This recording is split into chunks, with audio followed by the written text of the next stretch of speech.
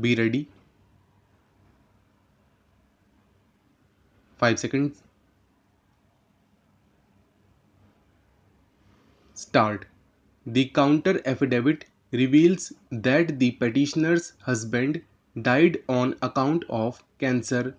The respondents have tried to justify the rejection of the petitioner's husband application on the ground that the petitioner has received terminal benefits amounting to rupees 32,76,332 towards Provident Fund gratuity, encashment of the Death Relief Fund, etc. The respondents have further tried to justify the rejection of the petitioner's husband application on the ground that the petitioner's husband could not fulfill the procedural requirement of the scheme, namely that he was required to fill the form accepting the report of the medical board and accepting the payment of full and final settlement for past and future liability, including the scheme for reinstatement and other benefits for this purpose. A memorandum of settlement was also required to be signed by the employee, which the petitioner's husband could not do so as he was in a semi-conscious stage and was unable to append his signature.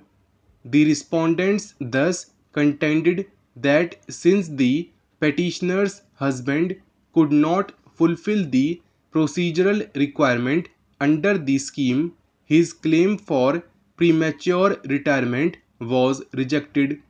Having heard the learned counsel for the parties and having examined the scheme and the format of settlement that was required to be signed by employee, we find that the onus was totally upon the respondent's company to examine the medical report and pass an appropriate order on it. The main criteria under the scheme is that a conclusion was required to be arrived at as to whether the employee could continue to do the job for which he was engaged. This conclusion is to be passed on the basis of the medical report. The medical report indicates that the petitioner's husband was not fit to continue for the job in which he was engaged.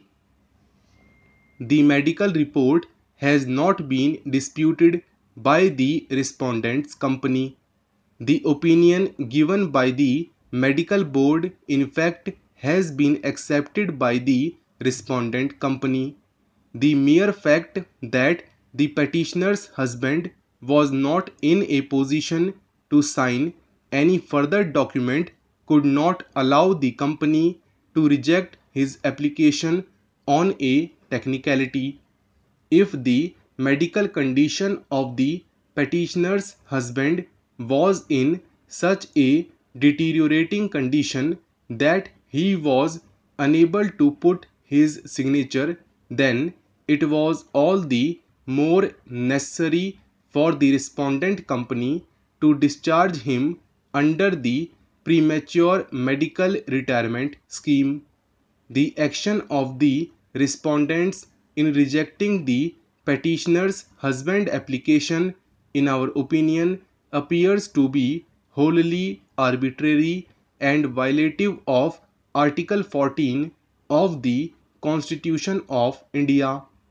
Even though terminal dues has been paid to the petitioner, the same was not done out of largesse being granted by the respondent company. The petitioner's husband was entitled to receive such terminal benefits as a matter of right under the terms and conditions of service. When the respondent floated the scheme dated 18/12/2013 with regard to premature retirement, an additional incentive was given for payment of ex gratia in addition to the terminal benefits such as provident fund, gratuity, encashment of leave, etc. We are of the opinion that considering the opinion given by medical board and the state of health of the petitioner's husband, the application for premature retirement on medical grounds should have been allowed. If the respondents had not acted in an arbitrary and cavalier fashion, the petitioner's husband would also have been entitled to the ex gratia as per the circular on 18/12/2013.